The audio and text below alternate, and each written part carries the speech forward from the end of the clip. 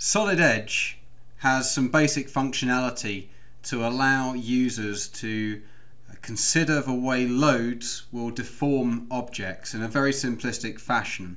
So it has static structural, which is basically an equilibrium trial. There's nothing dynamic about it. It can't consider things with respect to time. And it also has a modal analysis, which allows some vibration frequency analysis. You identify harmonic frequencies, etc. We're not going to worry about harmonic frequencies in these structures. We're just going to care about static structural loading. The challenge that I'm setting you is to optimize a bracket to support a weight of 10 or mass of 10 kilograms under the action of gravity from one particular hole here, mounted on two bearing pins here and here. Now when we do that, that's going to create a non-uniform load across the material, and that's going to set up some stresses. Now this is quite important for you to try and minimize the mass of your bracket across this material with respect to still being able to support this load acting straight down here. You're going to need some sort of tool to allow you to visualize where this load creates stress, how it loads the material up, and then maybe you can do something to the shape of this bracket to reduce the overall mass without causing it to fail. So to do this, we need to consider how stress can be simulated and what stress is. Simplistically, stress is measured in units of pressure, pascals or newtons per meter squared. Most materials, resistant materials, have got numerically very large stress resistance capability. So we're talking about megapascals, as you can see here. So millions of newtons per meter squared.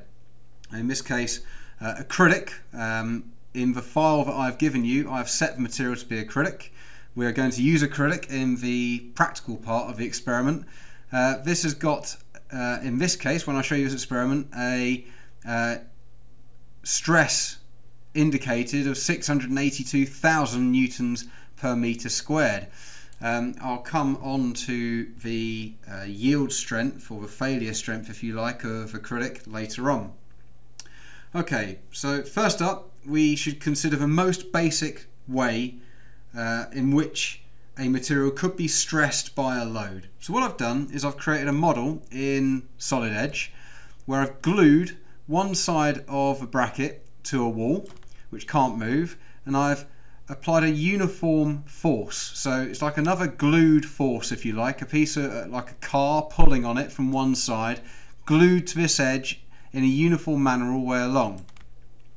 That's going to stretch this material across this way. Okay, so what I'm going to do now is I'm going to play the result. What you can see here is a graphical representation of the way in which the stress is distributed across the material normal to the direction of the force applied. So the force is applied in the x direction in this case.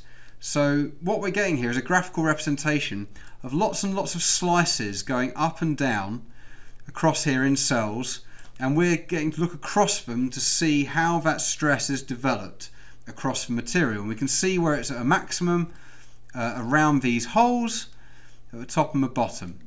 Okay, so that's quite simplistic. Another thing to look at is to notice that the maximum stress level is 682,000 newtons per meter squared, and interestingly we've got a negative value in the purple. Okay, but it's quite small, so that's an interesting start.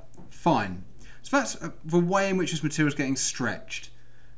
But when we hang our weight, we're going to do something a bit different to that. So let's consider another way in which stress could be applied to a material. So now what I'm going to do is I'm going to set up a model to produce pure shear stress. What I've done is I've now glued my material down here on the left in a uniform fashion. All this edge here is just glued to a wall that cannot move. And then I've glued a mass, a weight if you like, directly to the other side, acting downwards. So this is uniform, it's the same amount per unit area all the way down this edge. And so it's going to apply pure shear to the material straight down on one side, and of course it can't move on the other side. So the result is going to be pure shear stress.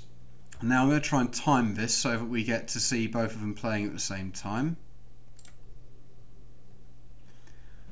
Now you can see here that the way in which the stress is developing across these two simulations is very, very different. First up, let's look at the maximum amount of stress developed. You can see in the shear stress scenario, the stress created is only 387,000 newtons per meter squared.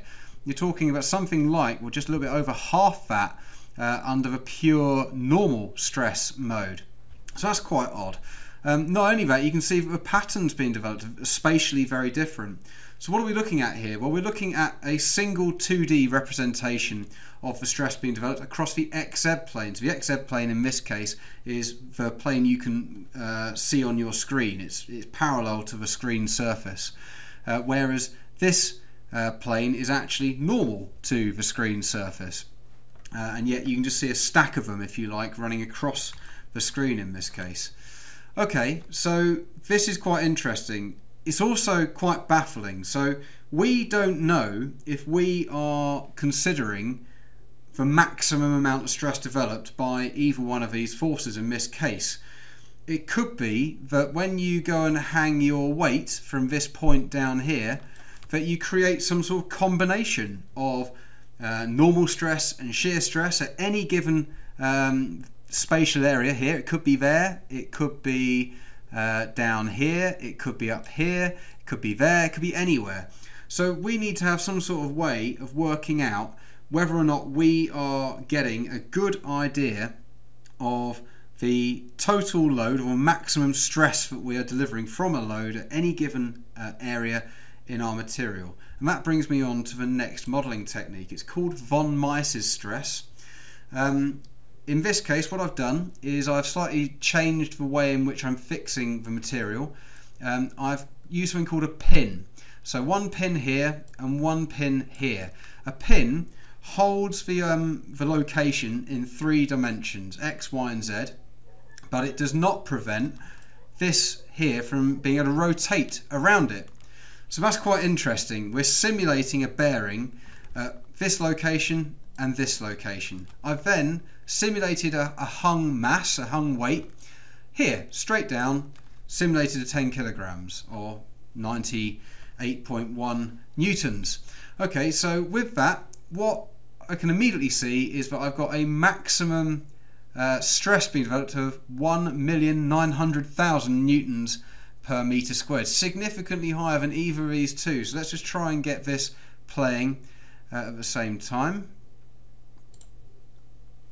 Oh, it's not bad. Okay, so what you can see here is that again we've got a different representation.